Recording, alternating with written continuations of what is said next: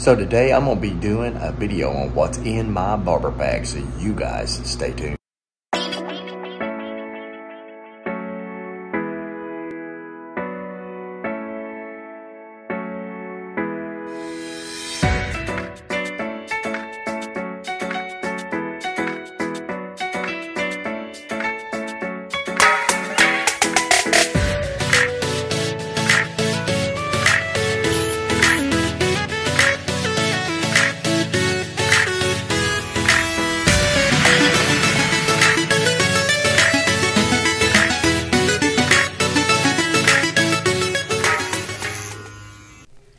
All right, here we go. This is what is in my barber bag.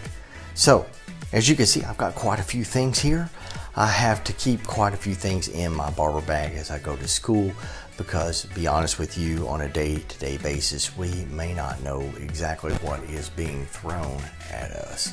So, I just want to share with you a couple different things I've got in my barber bag. Of course, I've got a whole array of different combs and brushes and those sort of things. So let's just go over a couple of different combs here. This is a nice taper comb. This is a carbide taper comb. It is chemical resistant and so forth. I really like these. They help out really close to getting around the ear and those sort of things like that. The taper comb's pretty nice. It's not something I use a whole lot of, but I do use it. This is your barber comb right here, and one way you can tell the difference between your barber comb and your taper comb, obviously there's definitely an difference there between the two as far as how much taper is on the comb, but also you have your numbers in inches here. So this is also a good tool if somebody can't visualize, not just the barber, but your client can't visualize how much an inch is. Okay, we're going to take off an inch of hair, so forth, so on, 3 inches, so forth, so on. So that is a good example of that. Also, I really like this comb for my clipper work, my clipper over comb work. This is a really nice comb to do that with. I also use this comb for clipper over comb, this comb, and as well as these combs here. The lighter color ones work really great on dark hair and vice versa, lighter colored hair. I like to use some of my darker combs. So that is pretty much the combs. Let's look at some of the clippers. So I do have some,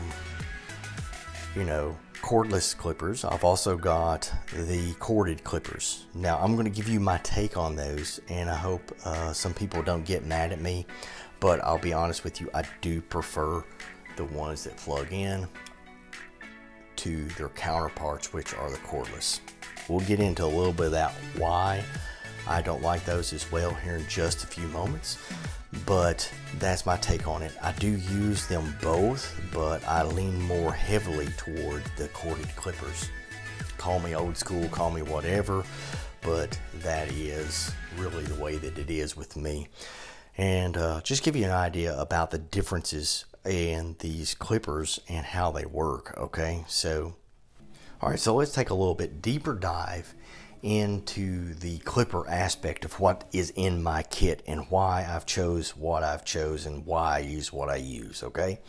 In this, let's look at our Babyliss clippers. So these are the Babyliss fast feeds. They got the lever on the side. We'll talk a little bit more about that here in just a moment. These are the Babyliss FX Gold T outliners or edgers. Okay, then we have, these are not clippers, but these are the balders that I have, just a single full, the Unos by Gamma. Really enjoy those as well. This is the Oster 76s, another set of fast feeds with the lever on side. This is the Wall Senior Sterling Edition. This is plastic here, but this is all metal here. Really nice set of clippers. So let's get into the pros and cons of why I use, what I prefer. Okay, so these are very good clippers. Don't get me wrong, okay? Do not misunderstand me. I'm not saying they're a bad clipper at all. They're a good clipper. I prefer things that plug into the wall. Now there's some upsides and downsides to that. These give you a lot of freedom. These give you the mobility. If mobility is an issue for you and you don't like being tethered to the wall, this is a good option. They're pretty powerful for what they are. In my opinion, there's nowhere near the same power as something that can plug into an electrical outlet. just not quite there yet.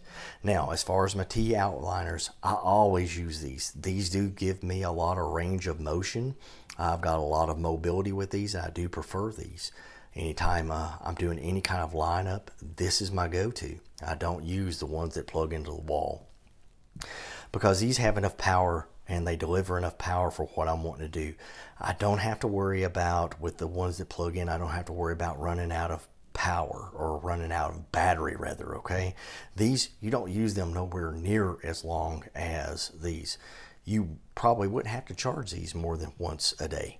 You know, once in the morning when you come in, you take them off the charger. You should be good to go with these pretty much all day long.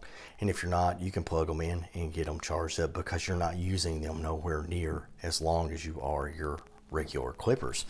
So that's kind of the pros and cons to these real quickly. I do prefer the Austers over even the fast feeds. I've used them both, and I'm going to tell you why I prefer them. Now, some guys like to use the ones that, the fast feeds, they come with the combs that you can use. And even though we're doing a lot of clipper over comb, some guys still prefer to use these as a guideline to work the hair. Now, I'm going to give you the pros and cons of it. They come in various different sizes. If you've been around barbering for any time, you already know these. Most people that aren't even in the business recognize these as comb and attachments to give you the different sizes that you can work up to on a graduated or a fade cut, okay?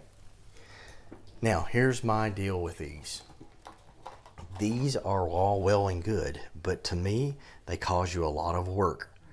And the reason I say that is when they're against the scalp and they're going and they're cutting the hair, they tend to leave what I call plow marks. You've seen corn planted early spring and you see all those plow marks. Well, they leave those, and then you have to keep trying to erase those and going over that section and going over that section and going over that section to achieve a blend. Now, that is why I prefer the Oster 76s, because it seems to me that I don't have to do all that work with these particular clippers. And the reason I'm saying that is you can't get a comb for these, but you can also get, now this is what's inside this bag here, are all the different blades. Now this is not all the different blades, but this is most of the different blades that you can get for the Oster 76s. And this is a detachable system that works with, you know, all metal attachment blades. Some of them, I do have one that has this one right here has a ceramic insert for the cutting blade, and I'll get into that. I do prefer the metal in my opinion. Again, this is all subjective and opinionated to what works for you. But you can work these, you can leave them turned on while you actually take the blades off, change out blades. It's as simple as reattaching the other blade, popping it up, and it works, it goes. So you can do your whole fade with these different attachments on here if you're trying to do a real tight fade. And I do prefer the 76s out of all of them. That is my opinion, and that's why I like them. I'm not going to lose power. I'm not going to lose a charge because I'm plugged into the wall. I think that these give me a better fade. Again, that's my opinion. Your mileage may vary. Some of the other things I do have in my barber kit is my razor. Now this doesn't have a razor in it, but this one is a particular razor that's made by a company called Dark Stag. Now the reason I like it is, I'll show you, this has no blade in it right now, okay? So there's a couple of different reasons I like it over the one that come with my kit, which this is the one that comes with the standard barber kit where we go. And how you place a blade in there is you lift up the little section there, pop your blade in, your little tabs there, bring it down, close it up, there's your blade. It's in, right? To me, that's a lot of work. Let me show you. These are the blades that come with our kits. And they are a whole blade. Now this is the half, but when I say they're a whole blade, most people don't know this, so I'm just showing this to you in case you don't know. They come as a whole blade, and most of the razors that are out there on the market now take half blades. Not all of them, but most razor blades do.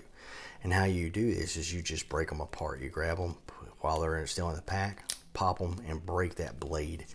And then you tear that in half and you got a half of a blade there.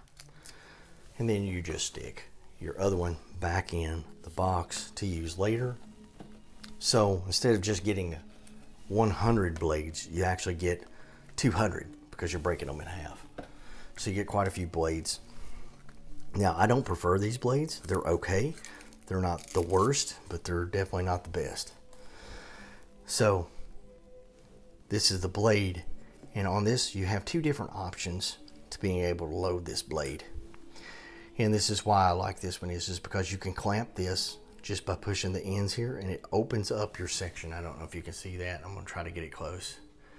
When I squeeze the back end, it opens this up, and then you can lay your blade right in to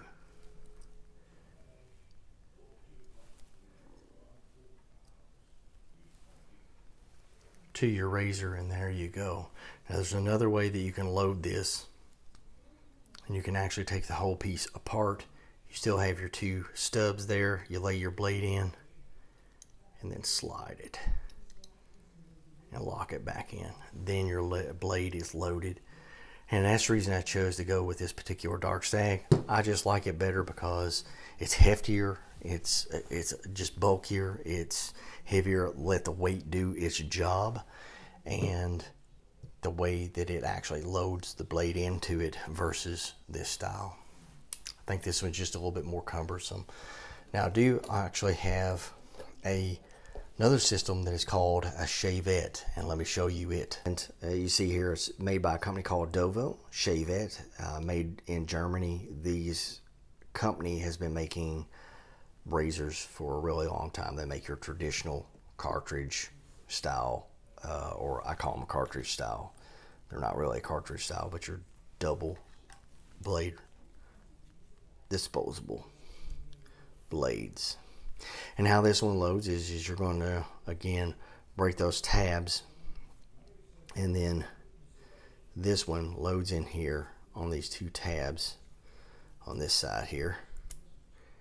There's two tabs. If you can see a tab there and here, and it lays right over those tabs. Then you just fold your end. There it is. And then that gives you your exposure. Then you just load it in here, push it, and it's loaded. It's ready to go. So that is the Dovo. I go with this a little bit more. It's just a little bit heavier duty. I like it a little bit better. But those are the ones that I have as far as my razors. Now, another couple of things that we have in here, some grippers. These are just basically their Velcro is what they are. And then on top of that, I have got my neck strips here for sanitary reasons and to keep the hair off people's necks. Then I've got a different assortment of pomades, those sort of thing. Also the military style boar bristle brush. I like that pretty well. And then these are rat tail combs. Use these right here for a lot of coloring and sectioning hair. They're really good for that. That's the metal one. The kit actually comes with these plastic ones. These are pretty decent. I just prefer this particular one.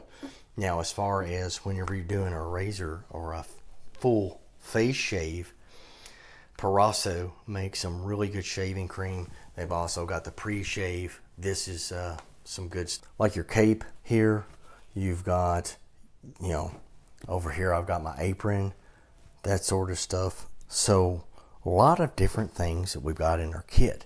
Now, one of the things we do not want to forget about is our shears. So what kind of shears do I have? Let's take a look. So let's take a look at the shears that I have. Now the shears that I have, so I got a couple of different texturizing shears here. I really like these. This is a more coarse blade. I've got a finer blade here. This is a much finer blade. See the difference there?